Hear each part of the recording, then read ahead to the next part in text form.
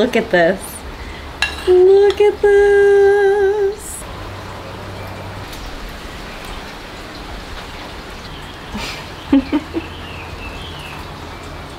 Oh my gosh.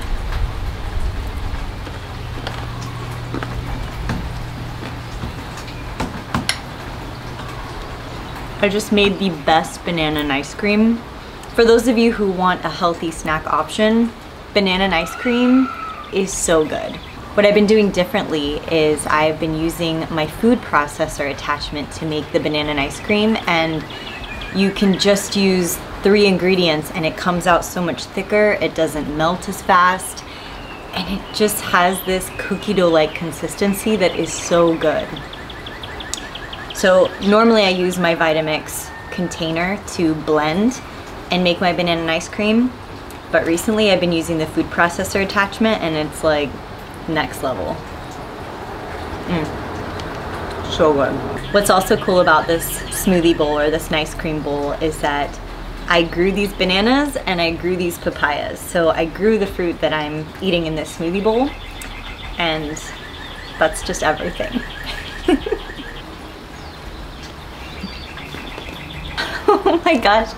Can I also just say that Mufasa is so big today? I'm not sure if it's the rain or the humidity, but my gosh, my hair is giant today.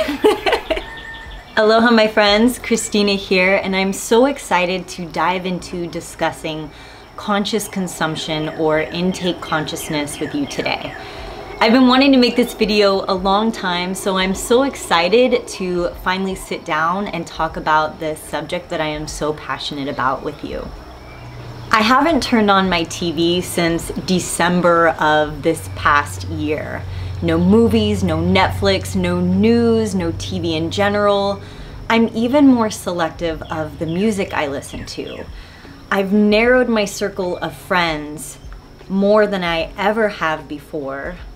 For those of you who've been following me a long time, you know that I have been a raw vegan for almost 18 years now, and I care immensely about what foods I put into my body.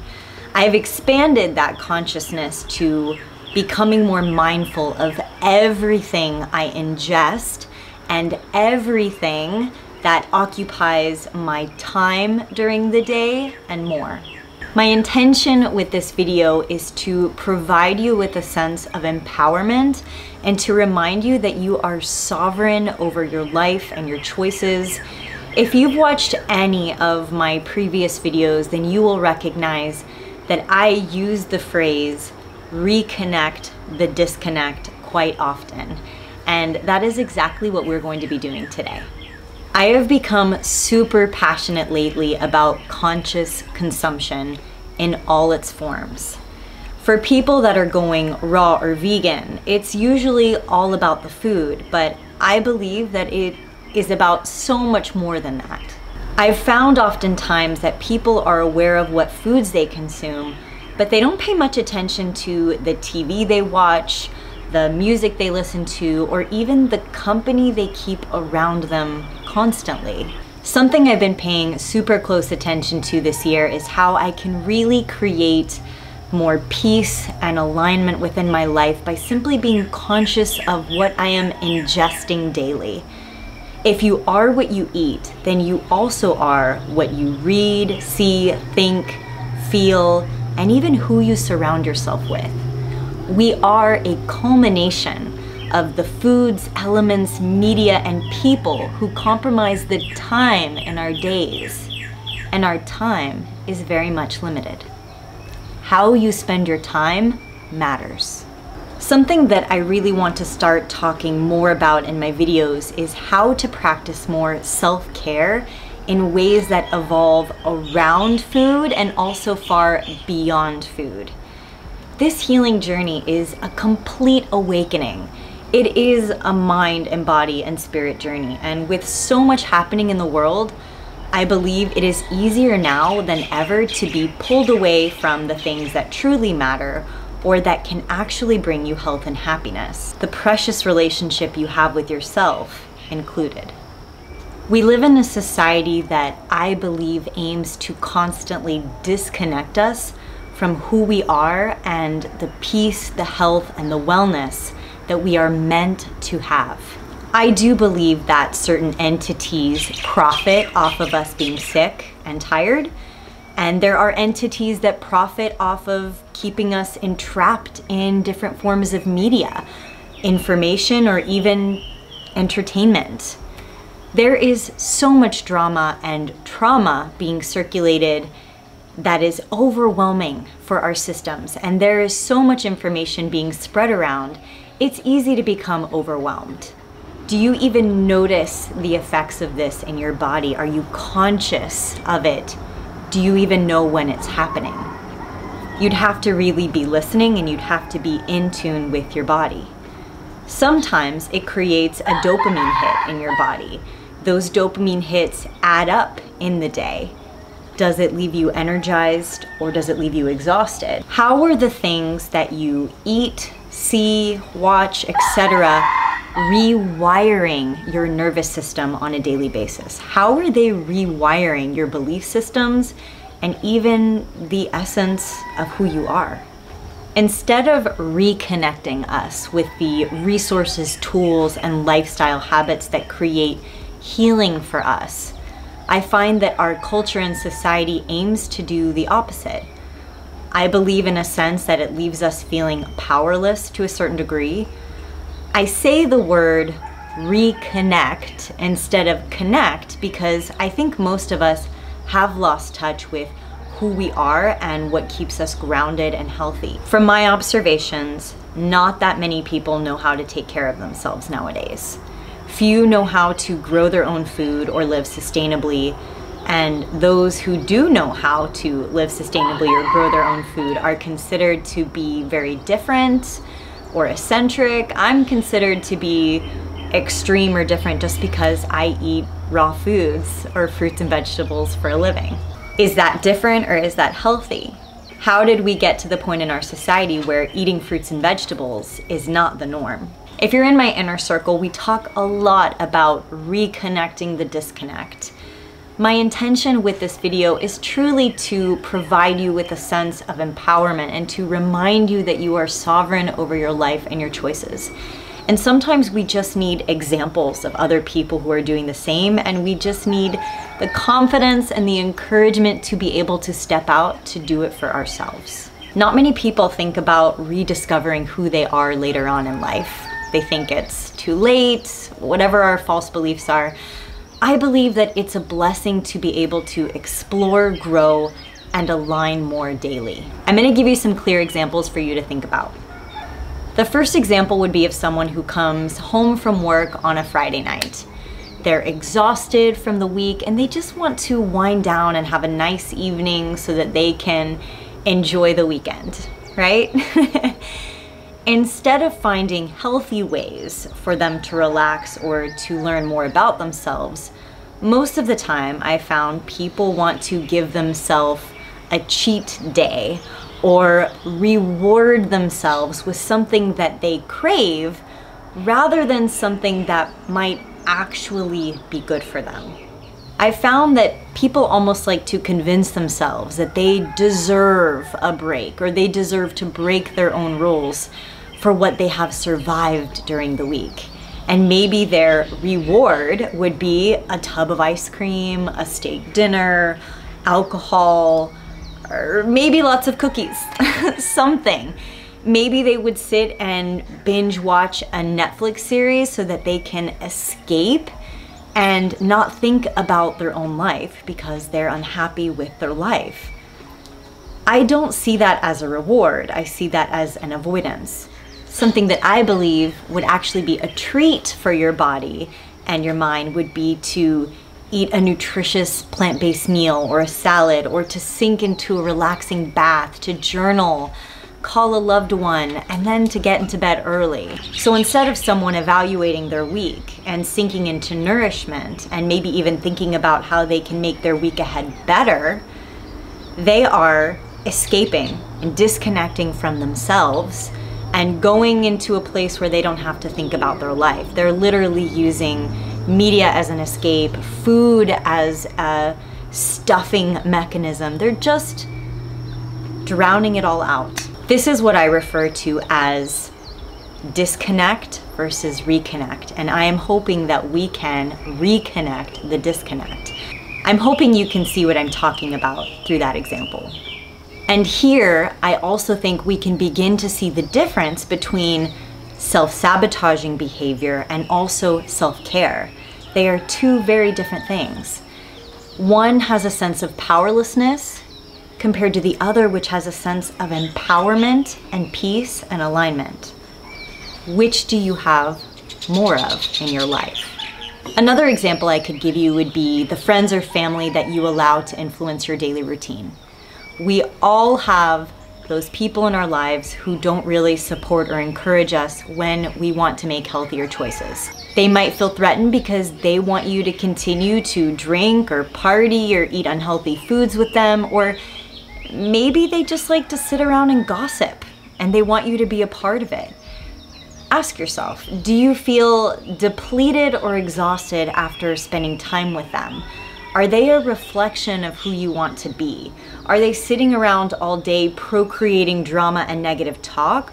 Or are they actually helping you to grow into a better version of yourself?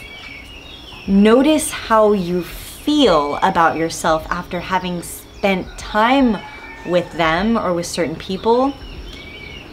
If you feel like you have to sacrifice who you are to be with someone or to be around a certain group of people, I don't consider that to be a safe space.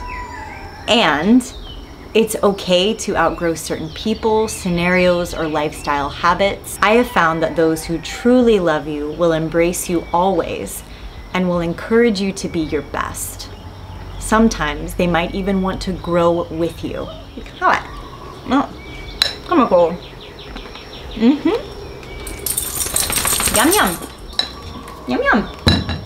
I hope those examples were helpful to you, and I hope that you are able to see how our health encompasses more than just our physical body, but also our mental and physical states as well, and those are impacted by our choices of what we ingest, who we surround ourselves with, and more.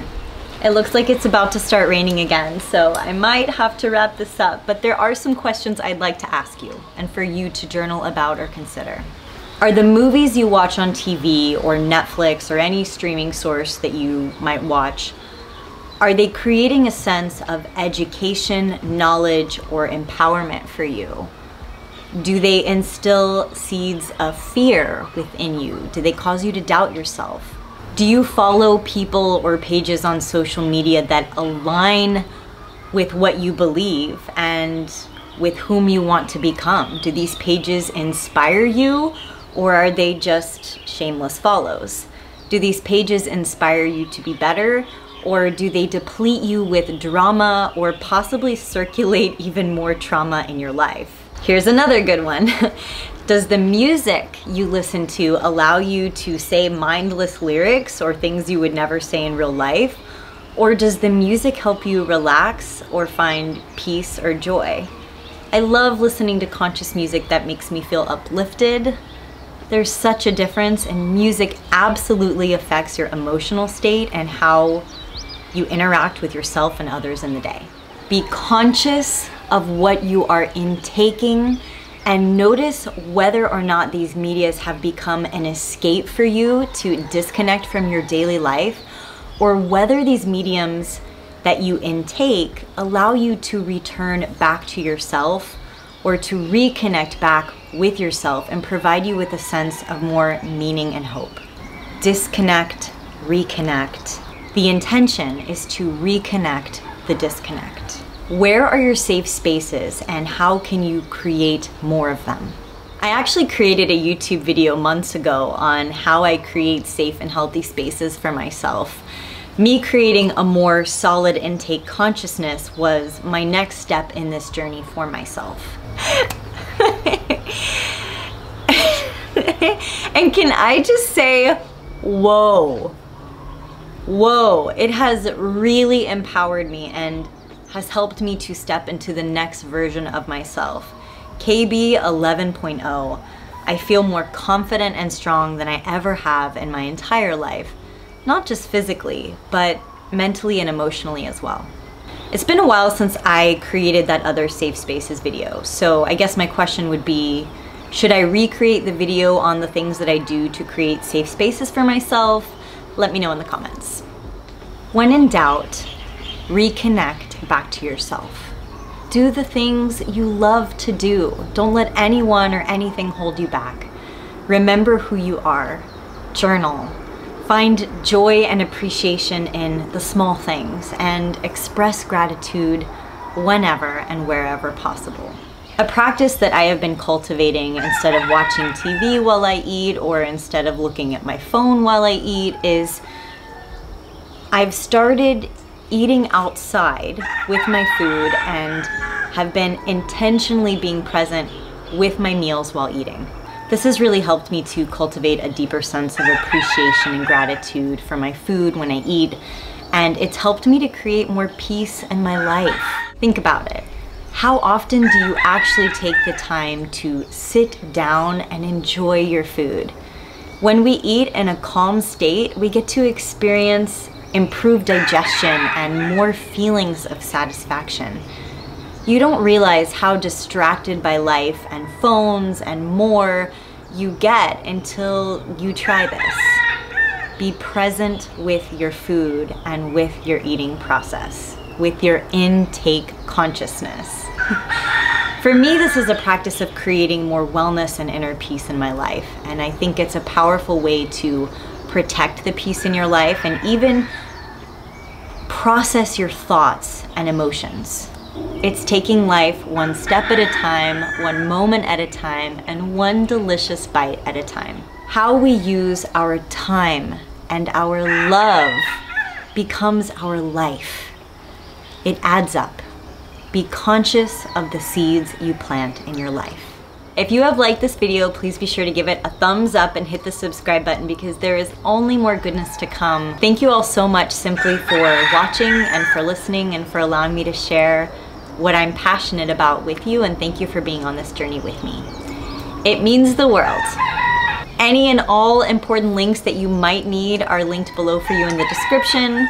If you're looking for raw vegan recipes, my app is listed below for you in the description. My app has more than 450 raw vegan recipes available for you at your fingertips, available on iTunes and Google Play. And there's tons of other resources in the description for you, so please check them out in the description below. I hope this topic inspires lots of good conversation and comments below, so I'll definitely be checking that out. Thank you all again so much for watching. I look forward to seeing you all in my next video. Sending you my hugs and my love. Bye.